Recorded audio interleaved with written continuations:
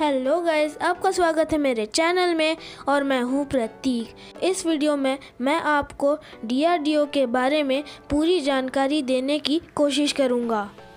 DRDO देश की रक्षा से जुड़ी एक महत्वपूर्ण संस्था है, इसीलिए DRDO के बारे में आपको पूरी जानकारी होनी चाहिए। DRDO के बारे में समझने के लिए हमें वक्त में थोड़ा पीछे जाना होगा। जब हम अंग्रेज़ों से अपने आज़ादी के लिए लड़ रहे थे, उसी दौरान 1916 में इंग्लैंड ने विश्व का पहला बैटल टैंक बना लिया था, जबकि सेकेंड वर्ल्ड वॉर तक जर्मनी ने विश्व का पहला मिसाइल बना लिया था। 1947 में हमें आज़ादी मिलने के बाद भारत सरकार को एहसास हुआ कि मिलिट्री टेक्नोलॉजी में बहुत सारे देश हमसे आगे निकल चुके हैं और इसी टेक्नोलॉजी डिफरेंस को कम करने के लिए 1958 में भारत सरकार द्वारा DRDO की स्थापना किया गया था।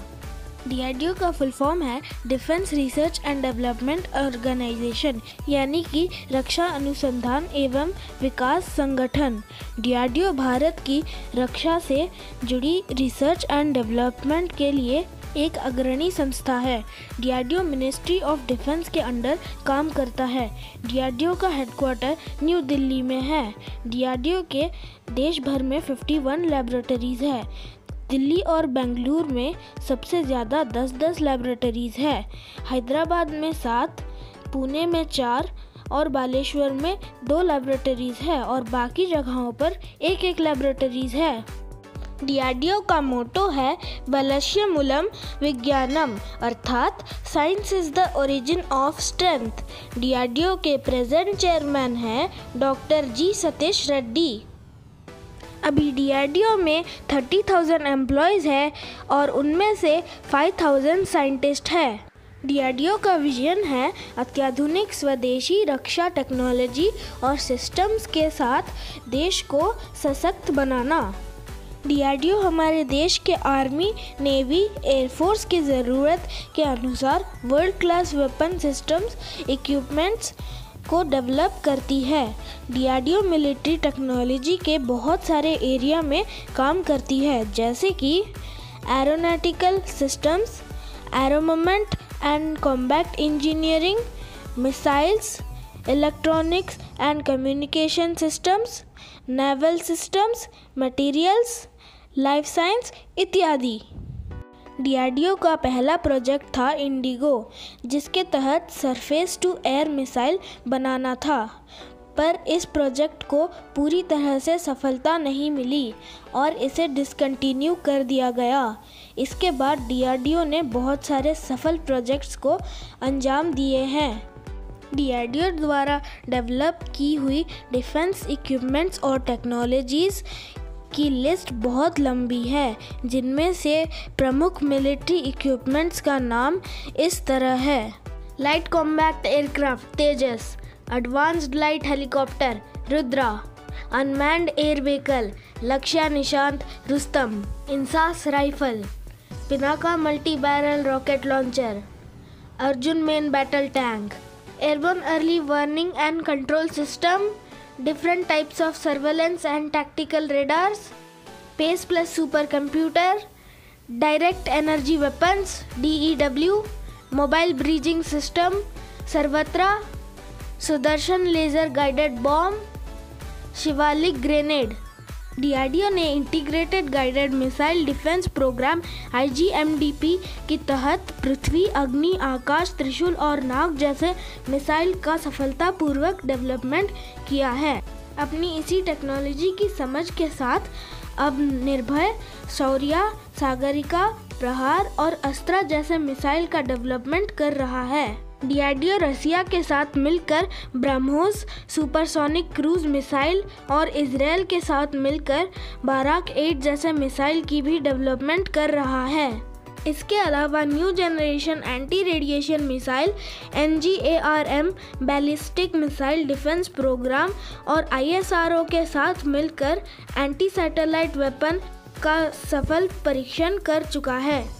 DRDO ने इंडियन नेवी के लिए Varunastra टर्पेडो, advanced torpedo defence system Marich उसूस sonar system का भी डेवलपमेंट किया है। देश के लिए मिसाइल और हथियार बनाने के अलावा DRDO कोरोना वायरस से लड़ने के लिए डिफरेंट प्रोडक्ट्स का भी डेवलपमेंट कर रही है। कोरोना वायरस के लिए DRDO के डेवलप किए गए प्रोडक्ट्स इस प्रकार हैं: N99 mask, hand sanitiser, full face shield, contactless sanitiser dispenser, body suits, ventilator, UV disinfection tower, personal sanitisation chamber. DRDO की अचीवमेंट्स की लिस्ट भी बहुत लंबी है। इनमें से कुछ प्रमुख उपलब्धियां इस प्रकार हैं। DRDO द्वारा डेवलप की हुई ब्रह्मोस मिसाइल दुनिया की फास्टेस्ट सुपरसोनिक क्रूज मिसाइल है। इंडिया विश्व का 4th कंट्री है जिसके पास एंटी बैलिस्टिक मिसाइल सिस्टम है और 6th कंट्री है जिसके पास ऑपरेशनल इंटरकॉन्टिनेंटल बैलिस्टिक मिसाइल है और एंटी सैटेलाइट वेपन की क्षमता रखने वाला विश्व का 4th कंट्री है।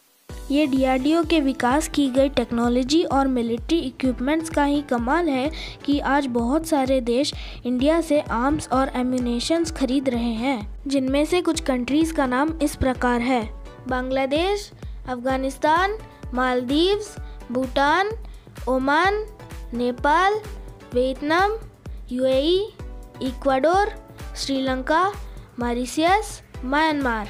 DRDO के कुछ फ्यूचर प्रोजेक्ट्स इस प्रकार है: advanced medium combat aircraft AMCA, LCA Tejas mark 2, BrahMos mark 2 missile, अग्नि 6 मिसाइल, UCAV घातक, future battle tanks, ballistic missile defence programme, अवतार स्पेसक्राफ्ट।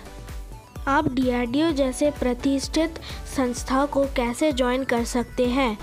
DRDO बीच बीच में अपने ऑफिशियल वेबसाइट www.drdo.gov.in पर टेक्निकल और नॉन टेक्निकल जॉब्स के लिए एडवर्टाइजमेंट निकालता रहता है। अपने एजुकेशनल क्वालिफिकेशन के आधार पर आप इन जॉब्स के लिए अप्लाई कर सकते हैं। टेक्निकल कैटेगरी में scientist, senior technical assistant, technician, research fellow, research associate जैसे जॉब्स आते हैं। नॉन टेक्निकल कैटेगरी में admin staff, librarian, driver, gardener जैसे जॉब्स आते हैं। DRDO जैसे प्रतिष्ठित संस्था को ज्वाइन करने से आपको बहुत सारे बेनिफिट्स मिलते हैं। DRDO के लैबोरेटरीज मोस्टली सिटीज़ में हैं, इसीलिए आपको एक अच्छे सिटी में रहने को मिलता है। DRDO अपने एम्प्लॉयज़ के लिए वेल फर्निश्ड टाउनशिप में अकोमोडेशन प्रोवाइड करता है, फ्री मेडिकल फैसिलिटी प्रोवाइड करता है। DRDO अपने एम्प्लॉयज़ को उच्च शिक्षा का भी सुविधा उपलब्ध करवाता है। DRDO में वीकली 5 वर्किंग डेज होते हैं और सैटरडे संडे को छुट्टी रहती है। DRDO के एम्प्लॉयज़ LTC फैसिलिटी अवेल कर सकते हैं और CSD कैंटीन फैसिलिटी के साथ रिड्यूस्ड प्राइस में सामान खरीद सकते हैं। DRDO के लैबोरेटरीज में इंजीनियरिंग 3rd और फाइनल ईयर के स्टूडेंट्स और MTech फाइनल ईयर के स्टूडेंट्स इंटर्नशिप कर सकते हैं। इंटर्नशिप के लिए आपको एक ऐसे लैबोरेटरी का चयन करना होगा जिसमें आपके ब्रांच का रिलेवेंट रिसर्च वर्क हो रहा हो। आपको उस लैबोरेटरी के डायरेक्टर या फिर HR को बायोडाटा सेंड करना पड़ेगा। इंटर्नशिप के लिए आपका चयन होने पर आपको इन्फॉर्म कर दिया जाएगा। DRDO अंडर ग्रेजुएशन और पोस्ट ग्रेजुएशन के कुछ सिलेक्टेड ब्रांच के गर्ल स्टूडेंट को स्कॉलरशिप प्रोवाइड करता है। ये ब्रांचेस है aerospace, aeronautical engineering, space engineering, rocketry, avionics, aircraft engineering. DRDO की बात डॉक्टर APJ अब्दुल कलाम के बिना अधूरी है। डॉक्टर कलाम ने 1958 में DRDO ज्वाइन किया था और 40 इयर्स तक DRDO में अपना योगदान देते रहे। उनकी लीडरशिप में DRDO ने IGMDP प्रोजेक्ट के तहत डिफरेंट मिसाइल टेक्नोलॉजी का विकास किया था, इसीलिए उन्हें मिसाइल मैन ऑफ इंडिया कहा जाता है। डॉक्टर कलाम को 1997 में देश का सर्वोच्च सम्मान भारत रत्न से नवाजा गया था और 2002 में वे इंडिया के 11th प्रेसिडेंट के तौर पर चुने गए थे। India 2020 wings of fire ignited minds उनके द्वारा लिखी हुई कुछ चर्चित किताबें हैं। DRDO देश की सुरक्षा के लिए अत्याधुनिक वेपन्स डेवलप करने की अपनी दायित्व को अच्छे से निभा रही है। रक्षा टेक्नोलॉजी में इंडिया की क्षमता को अब विश्व के बहुत सारे बड़े बड़े देश स्वीकार कर रहे हैं। इससे गर्व की बात और हमारे लिए क्या हो सकती है। आई होप कि आपको मेरा ये वीडियो पसंद आया होगा। तो मैं आपसे मिलूंगा मेरे नेक्स्ट अमेजिंग वीडियो में। तब तक के लिए बाय।